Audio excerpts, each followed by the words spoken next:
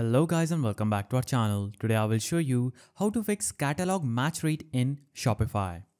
So, the catalog match rate is essential for running effective ad campaigns on platforms like Facebook or Google Shopping.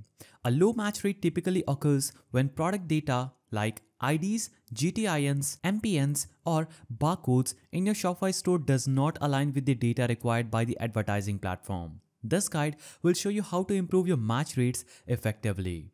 Step 1 is understanding match rate issues.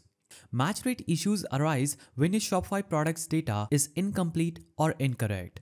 Common problems include missing product identifiers like GTIN, MPN, or UPC, mismatched product titles or descriptions, and missing or incorrect product availability and pricing. To diagnose match rate issues, log into your Facebook Commerce Manager or Google Merchant Center and navigate to the Diagnostics section to view specific errors. Then add or correct product identifiers. So go to Shopify admin, navigate to Products and open a product, then check the barcode like ISBN, UPC, GTIN, etc. field. Now add global trade item numbers, that is GTIN. Ensure every product has a GTIN, UPC, EAN, and ISBN. If you don't have GTINs, request them from your supplier or purchase them from the gs1.org.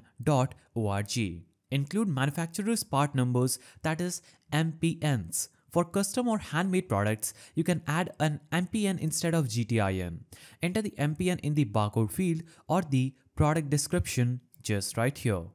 Then set the accurate product categories. Navigate to Products, navigate to Edit Products, then navigate to Organization, navigate to Product Category, and use the correct Google product category or Facebook product category. Now, step 3 is optimizing data feed for advertising platforms. So, you can use the Google Channel app on your Shopify and ensure that all required attributes are added. The title must match your product name, the description must align with your Shopify's product description, and the image must use high quality images. Minimum should be 800 into 800 pixel.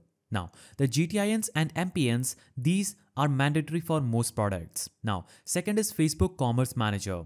You can use the Facebook and Instagram channel app on Shopify. Go to Data Sources, go to Catalogs, go to Diagnostics to check for missing fields and ensure that products have IDs, prices, and availability. You can use data feed apps like Feed for Google Shopping or Facebook Product Feed to automate product data analyzing and syncing. Now step 4 is fixing specific match rate errors. So if you have a mismatch in product availability, you can fix it by ensuring that inventory levels in Shopify match the actual stock, and you can update inventory under products, then navigating to inventory and navigating to edit products and adding the available options products in the available section. Now, you can set consistent pricing in Shopify to match the currency and tax inclusive or exclusive settings in your feed settings. So, invalid products, titles or descriptions.